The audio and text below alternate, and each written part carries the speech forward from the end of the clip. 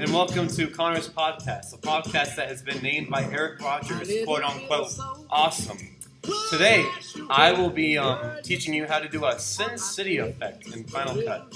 Now, Sin City, if you don't know, is a movie by Robert Rodriguez, where a lot of things are like in graphic black and white. Now, there's a very easy way to do this with any clip in Final Cut, and that is basically the graphic effect. You just type it into the effects, drag it over, and boom, your image is gone. Just kidding, you can play around with the effect here. And unfortunately, this clip, there we go.